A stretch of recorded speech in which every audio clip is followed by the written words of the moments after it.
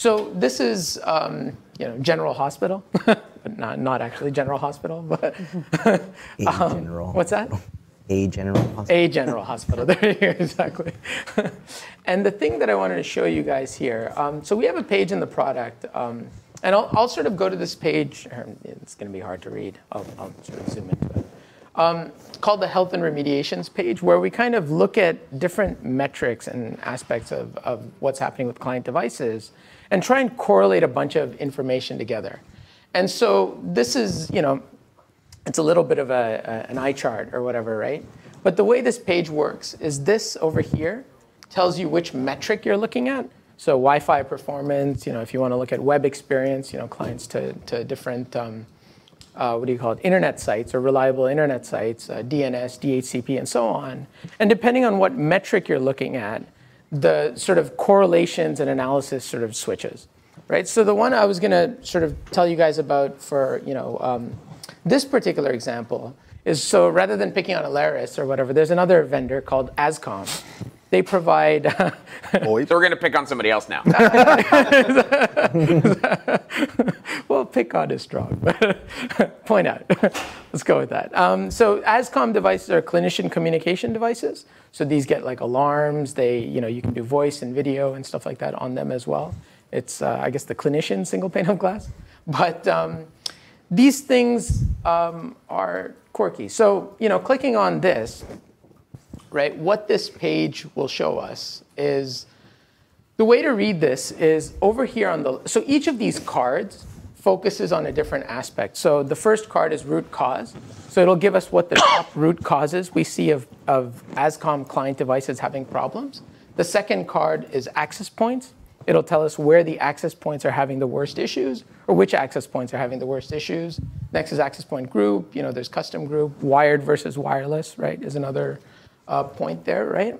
And basically, if you open any of these cards up, so if I open this access point card up, and the access points look weird because this is all anonymized data, right? But what you see over here and sort of the actionability of this just right off the bat is you take an application or a device type like Ascom, and you ask the question, okay, where are the worst problems happening, right? And what this is telling you is that first access point over there, you see 28% out of 58 hours.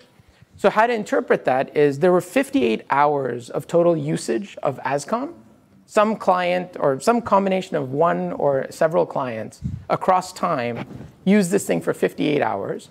And 28% of the time, there was some kind of performance issue, right? And so the thing is we make some approximations here. So like in the sense that if you use it at all, like over a certain threshold in an hour, we say that you've used it for the hour. But then we also do that on the numerator side too. So if you had any kind of problem in the hour, then we count that as a problem, right? And so this sort of tells you, okay, for this application, and again, now we're talking about data correlation. So where does some of this data come from? The access point, so each client device, we sort of learn whether it's packet data or the wireless controller or things like that. We learn about which access point is connected to from the wireless controller. We learn about the Ascom performance from the Ascom application itself, in this case. In other cases, we get it from other places. I'll show you other examples of correlation. So this is basically, we've taken both those data streams, correlated them, and now, so this is just top APs, but now in this root cause section over here, what you're seeing over here is, okay, you can do something like, so, Ascom devices have a voice and a video side of it. So I can say, okay, when I had voice problems, right, when the voice side disconnected, what does that look like? Voice problems of Ascom devices caused by high co-channel interference, as an example, right? I can pick out those two things, and I can say, okay, well, where is that happening? That specific thing. Oh, sorry, question or? Okay. Go ahead. Yeah. I do, but I'll wait till the end. Okay, all right. Because it might take us way. Okay, gotcha. And what's happening here is, again, so we get Ascom data and we get wireless data, and we're correlating that all the time.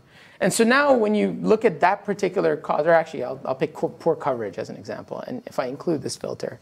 And you can sort of play around with this page in all sorts of ways, include, exclude, and all kinds of things. But now that I've sort of filtered out those two things, I can then see, okay, if I look at that particular root cause first off, I know that coverage was a very low root cause as compared to co-channel interference, as compared to other things for these devices. But I can get a sense of, okay, where's the worst coverage that's affecting these kind of devices? And let me focus on that if I want to try and fix that. And so this is a page where all of this stuff is getting correlated. There's other pages in the product where the performance can be baselined over time. So you can see if you've made a change, whether that had a positive or negative effect, and so on. Can you put a threshold on this? I mean, it looks overwhelming. Yeah. Too many. I couldn't solve these today or even this week. Yeah. So could you say, just show me the top 5? Yeah. Well, so yeah, I mean, that's the way people tend to. So we have 2 views in the product. There's recommendations, which I sort of skipped over. Recommendations is our way of saying, hey, we've looked through the data for you, and these are our top 5 things that you should go tackle because they'll solve this many client hours of problems. So go fix, co-channel interference at this particular access point, or, there's high noise, we're near these access points, which is causing this many client hours of problems. So that's one view. That's probably the view that a lot of people use of like, okay, no, you just tell me. This is a little bit of the power user view, but it's a view that's important to look at because I think you guys will get a sense of how data is correlated in the product and what is happening. So I guess I'll just bring the cat out of the bag here. You guys probably have collect the most data. In fact, of any company we've seen here, you collect data. And I hate to use an industry word we all hate. When are we going to get some AI from you guys? Where you're making recommendations to how to fix this because you know what's wrong. Yep. And instead of getting a report that says, by the way, you're screwed up. Yeah. When are we going to get something that does and just fixes? Okay, yeah. So there's 2 different AIs there that you speak of. I want both. Okay, all right. One AI is recommendations. Yeah. So again, I skipped past it. I can kind of show you some of that. I'll show you guys in a sec. But recommendations is, hey, we've looked through the data. Why don't you tell us? I mean, I don't want to go through all of this or whatever. You just tell us what you think are the top X or whatever. The second AI you talk about, which is automatically go and fix it, that's a different kind of AI and different kind of story. Where we've done it so far is through integration, like people have done the integrations themselves. We're sort of looking into, what are some like low-hanging fruit areas of integrating with infrastructure and actually taking the action. But as of today, we don't sort of tackle that. So it's the first type of AI that we kind of focus on. Would you want like an auto ship from like CDW of extra access points to fix coverage? Actually, I'll take that. You know what I mean? Could you give me an auto quote and a PO? Sign here, DocuSign. Pay for it. An auto pay for it from Nyansa? Yeah. I would also like an Alexa tie-in so I can say, Alexa, order more. Yeah. And while you're at it, an auto RMA for when I have too many. I like that. Yeah. Alexa, please fix wireless. Alexa, please ask Nyansa to fix wireless. No, it's Alexa, ask Mojo to relay this call to Nyansa. Sorry, Rob, I can't do that. So again, hard to read, but I'll sort of read it out for you guys. So this is another customer environment. These guys are sending us radius. So the metric that we're looking at, so same page that we were looking at before, this is clients not connecting because of radius. Now, in the root causes over here, so if I open this guy up, right, you'll see, so if you just had span port, or if you just had packet data, the only root cause here you'd see is a client got rejected. It's either reject or accept, right? But if you have syslog, you get all these detailed reason codes, right? Auth failure because this handshake failed or something like that, or whatever it is, right? These are coming from the server. Now you can then go and say, okay, you know what? I just want to focus on this root or this reason code and this reason code and whatever else, and include that. And when you do that, all the other cards on this page filter. Right? So if you have a question of like, hey, clients that are failing the PEEP handshake for some reason, where's that happening? Like what AP groups or what APs is that happening on? That's going to show up here now that we've done this filter on. Okay, well, that 55S AP group is sort of having this problem the most, and this is what's going on. And you can add more and more filters to this as well. And the other side of this is also knowing, hey, which clients are having this problem the most, right? And so these are the 30 worst clients with that specific problem, right? That's coming from the syslog. And again, I mean, sometimes you'll see one client that's 51% of all the problems or whatever it is, right? And so then that's where you can focus. But again, sort of talking about correlation and the way the product works, the syslog data comes from the server, the wireless data comes from the wireless controller, the span port data comes from live packets or whatever, right? And they're all being time aligned in the product so that when the problem happens, we can correlate all these things together. So we can say, you know what, when this particular reason code happened, what access point were these guys on? Who were the clients affected? What building were they in, and so on. So that's sort of these are just some examples, hopefully, that you guys are getting a sense of how all these data sources that give us that full picture come into play to sort of tell an overall story of what's going on. Sure. Added to that into the map. Oh, into this. Here? Yeah, that's just a display point. Yeah, so we've measured host names and usernames and whatever else. In this particular case, I think it's because these clients don't have a host name. But normally or whatever, you would see so we show you either the username if we have it, or we'll show you the host name if we don't have the username, or we'll show you the MAC address. And if we don't have the MAC, we'll show you the IP, right? And so that's sort of how the display works. So that's another example. And then the other example that I wanted to show you guys, let me clear that up, right? Stick with the same customer. Let's do like Office 365 performance. Right, so this particular customer is sending us, what feeds are they sending us? There's a span port, there's a live packets, they're sending us wireless LAN controller, they're sending us radius syslog, and they're sending us NetFlow data from their routers, right? So now when you look at something like Office 365 performance, right, you get sort of, over here on the left is kind of a breakdown. And so we try to say, we correlate data. We don't, and correlation doesn't always equal causation, which Lee will point out to me whenever I talk to him, right? But what we correlate here is, hey, 23% of the time that clients are having slow Office 365 performance, the Wi-Fi is bad, right? But 77% of the time, the Wi-Fi is fantastic, and but yet Office 365 problems are happening, right?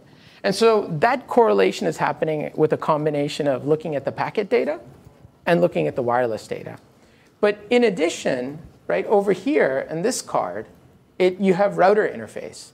So if I open up this router interface card, what this is saying is that, well, that Office 365 data, well, it's getting routed on multiple router interfaces, right? Whatever the router chooses, or however they've load balanced and so on. And so when that Office 365 traffic gets routed over that top inner campus link or whatever, 0.5% of the time we see problems. Whereas when it gets routed over that bottom one, that Comcast internet link or whatever it is, we only see the problem happen, less than 0.1% or whatever, right? So this is a way of saying, okay, across your routers now, where are we seeing user experience issues? And is it tied to a specific interface and a specific service provider? Or are all my service providers good or bad or whatever it is, right?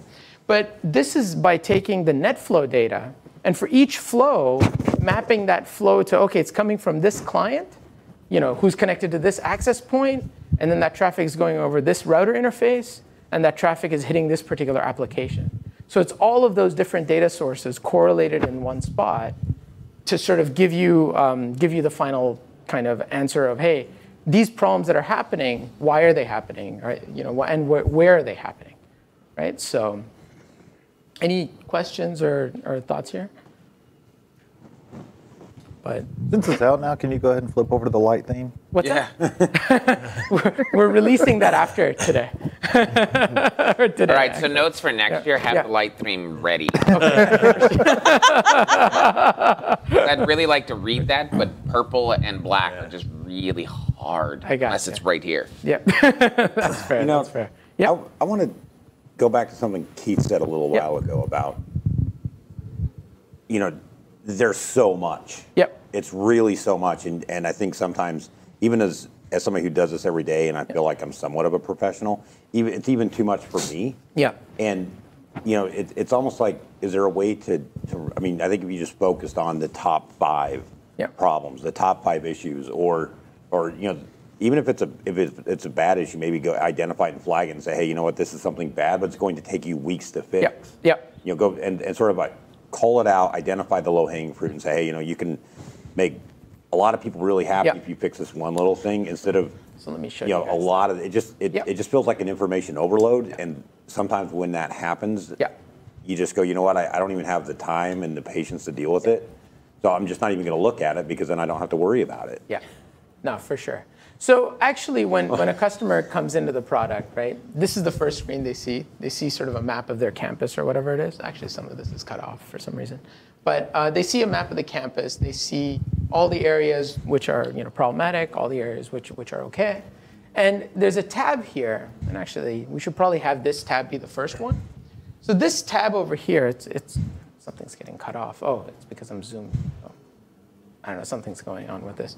Right, I think it's because I'm projecting. But this tab over here is exactly sort of, I mean, maybe if this was just limited to top 5, would be sort of what you're talking about. Basically, it's the top issue that we detect at this particular customer is that, if they can alleviate rogue, this is a university, so rogue APs, this is one of those things where a customer might want to ignore certain types of recommendations. But basically, this is the idea of, hey, we've looked through the data for you. Right? And actually, of all the issues, we see this one as being the top one.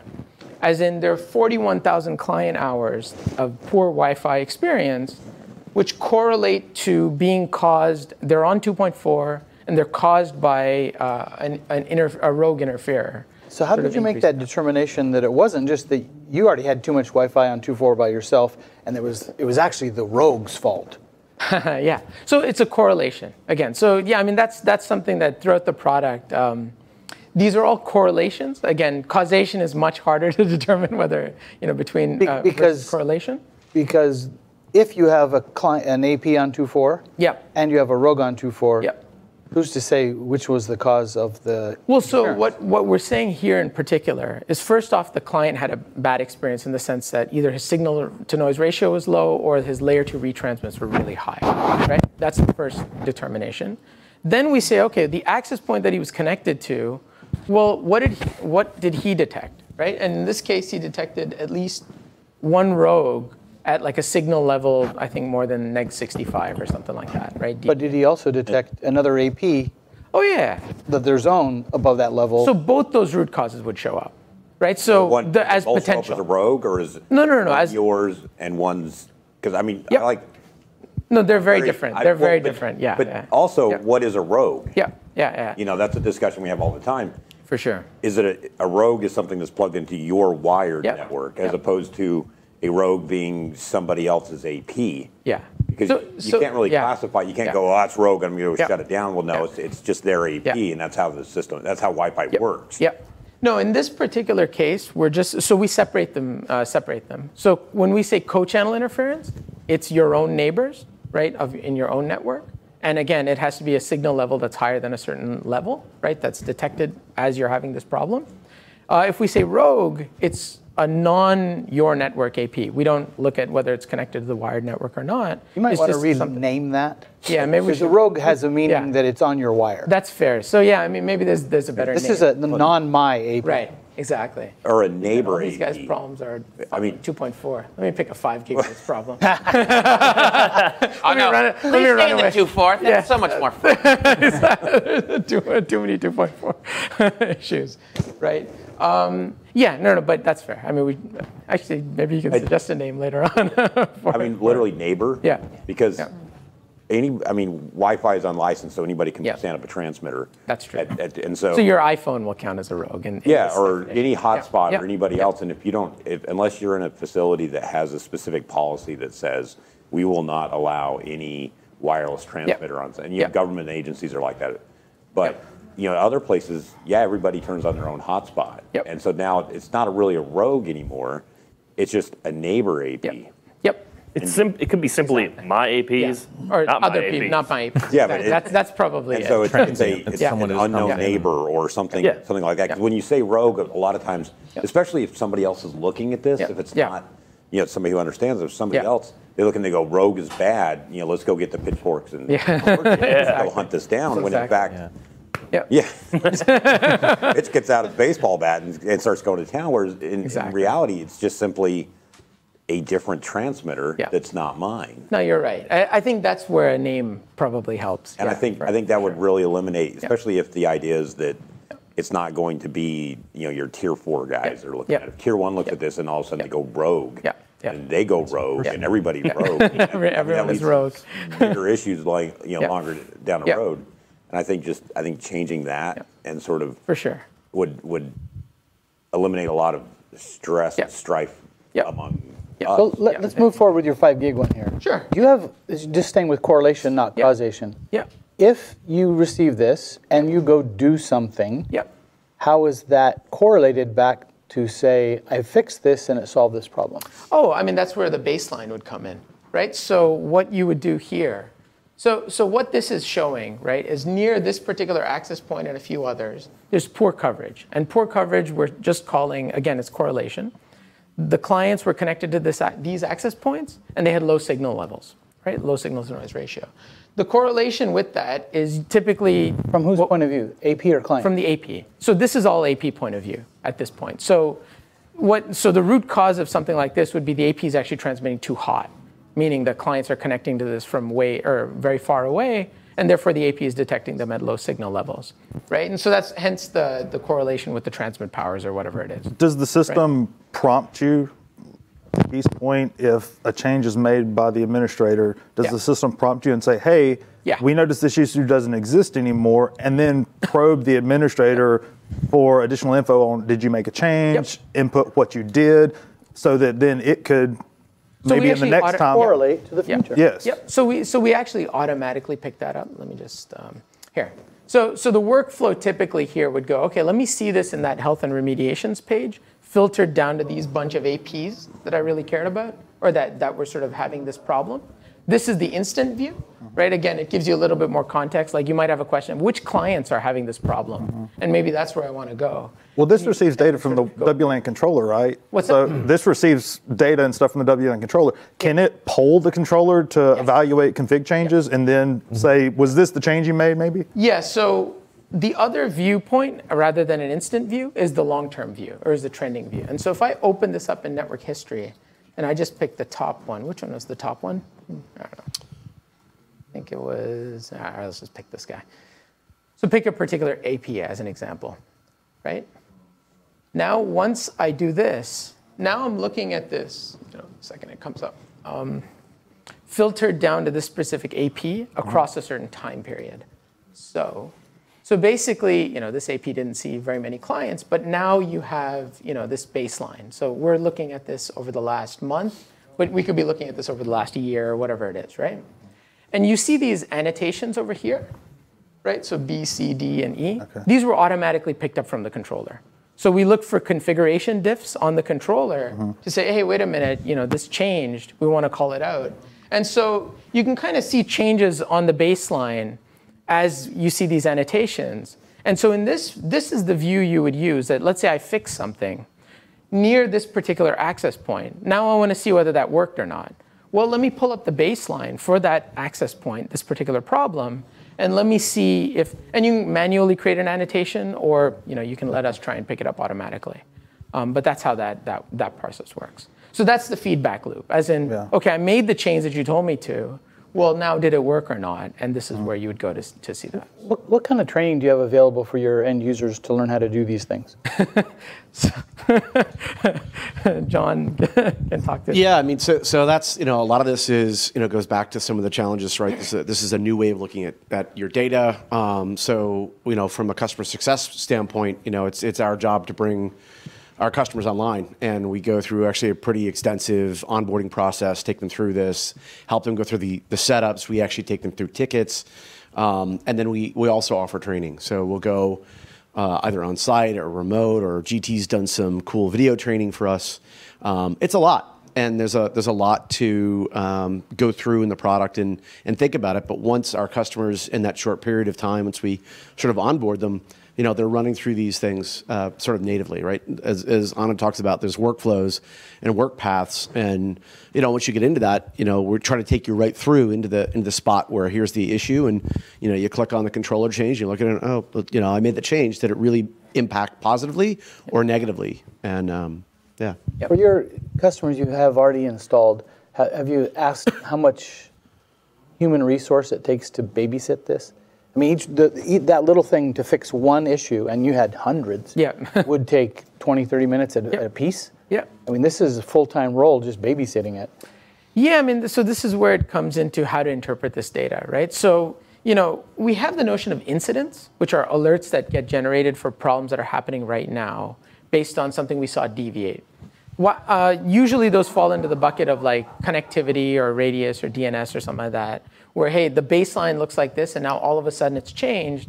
Let's send you an alert and go fix it right away, right? That's the basic. A lot of people, some customers just interact with that. It's an operational perspective of, I'm not going to fix the long-term issues. I'll use the baselines of whenever we get to it. I just want to make sure that the thing worked, but I'm not going to proactively go and fix all these kind of problems because it just takes a really long time.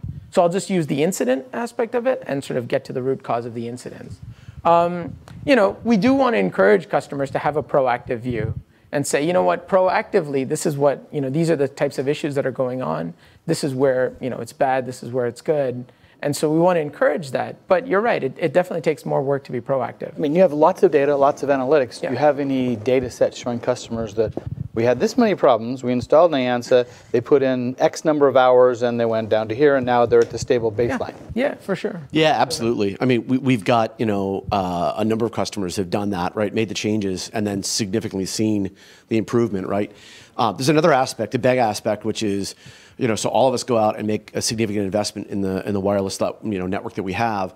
How do we go back and then actually prove that what we did had an impact positively or negatively? And the baselines really do that. We see a lot of our university customers who take the time over the summer to improve particular areas, in the network. Add capacity, better design into the dorms, for example. I've spent many years at universities. Do you put APs in every room, every other room, the hallway, right? Things like that. Well, how do you actually see and take, let's say, two buildings that are identical, or in our enterprise space, two retail stores that are identical, compare the changes that you have and see how the impact is. That's pretty powerful for them. But not only that, I mean, back to sort of there's so many things to do. Yeah. We all know often what we need to fix on the network, but what's the one thing that's going to have the greatest impact to fix the most problems? And we could sit there all day and do tickets.